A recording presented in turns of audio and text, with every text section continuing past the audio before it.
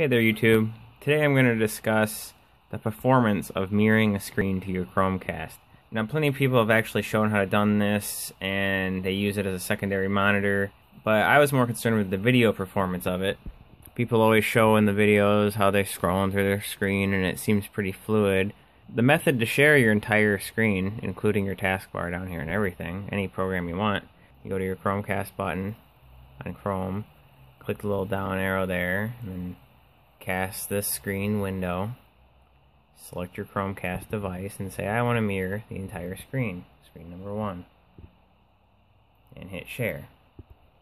And it'll share the entire screen and any audio coming out of your computer. And that works pretty well for text and images and other things. But I noticed with video, it's not very good. We'll hide this. We'll zoom this in.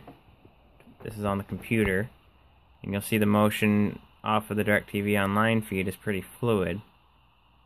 This also applies to any other video streaming website. It's not just DirecTV, but this is what I was watching. So now on the actual TV, we got audio.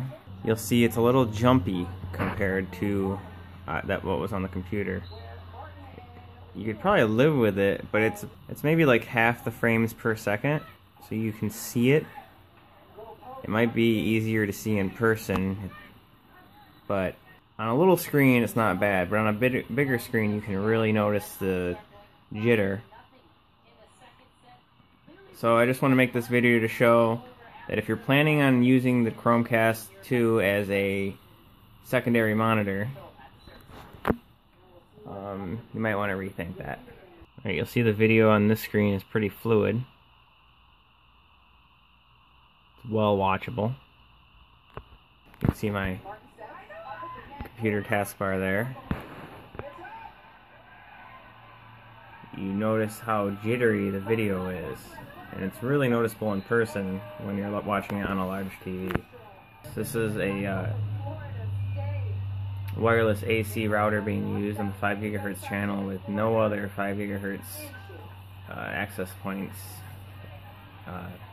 discoverable. So yeah, it's still pretty cool to be able to mirror your screen, but the encoding technology for the Chromecast remote desktop, which I believe it's using, still has a little way to go.